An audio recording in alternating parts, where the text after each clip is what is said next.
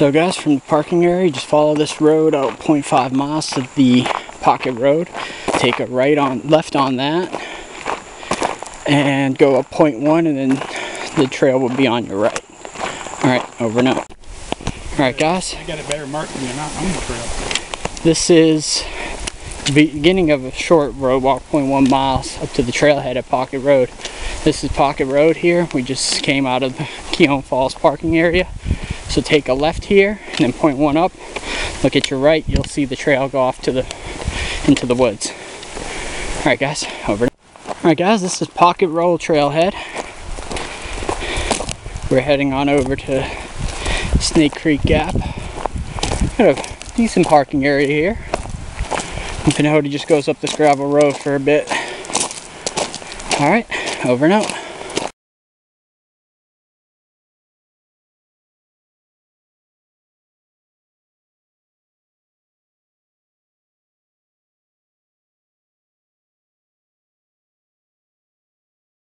Got a little picnic area campsite. Every time I've seen that type of box, it's for a campsite at least. But the trail just goes right by the pond, and I'm guessing goes the other way.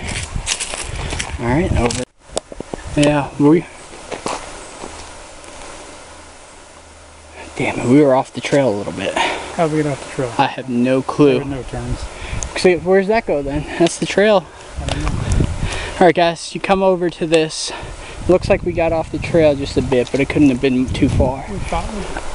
But we saw blazes just around the corner, so this must be a new rerouted section here. National Trail Days, thank you, 2004. So maybe my guide didn't have it, but it comes to this intersection. Look in the tree. Yeah. So basically, guys, there's a blaze there, a blaze straight ahead, and a blaze to the left. So they've rerouted this recently. What does that go to? That's a Pocket Road. So they've rerouted it somewhere. Further down Pocket Road? Yeah, I guess. I don't know. But we're going to go to Snake Creek. So we're going to... At 11.8, you come to the first water source that I would pull from.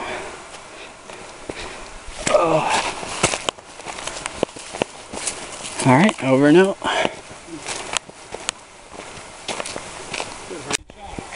At 11.85, you got a nice spring crossing here. No, it's the same one. I'm just recording it. Hopefully you can find a little camping spot here somewhere, but I haven't seen one.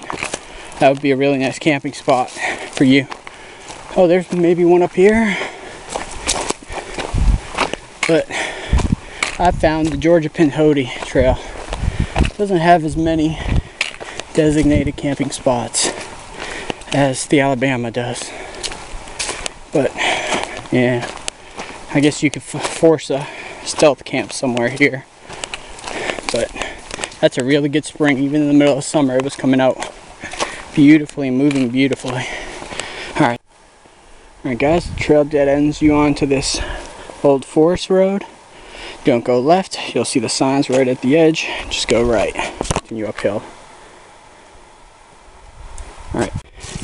Alright guys, a little over 0.1 past the trail, you'll see this on the ground. The trail leaves the old forest road, takes a hard switch back here, continues climbing. Alright guys, alright guys, I made it to the top of Horn Mountain. Yippee! Should be all downhill from here to Snake Creek Gap. Alright, alright guys, at 13.3 you get a nice little campsite here, and the trail just goes along this crest here, short up and down, so after you make it up to the Horn Mountain. Alright, over and out. Alright guys, so from the crest line of Horn Crest, a little ridge line there, the trail is virtually 90% downhill, a few switchbacks. It's moderately aggressive on the downhill. There's some moderate sections where you're going downhill pretty quickly. Nothing too bad. And now, as you can probably hear, we have made it to 136 Snake Creek Gap.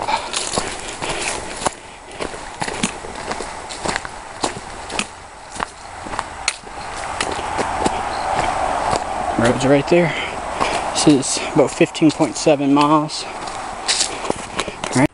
Alright guys, we made it to Snake Creek Gap. It is exactly 15, sorry. It is 15.8, just in case you didn't hear me over the cars. And the trail just goes right across. Alright, over and out. There's a very large parking area here. Alright, over and out.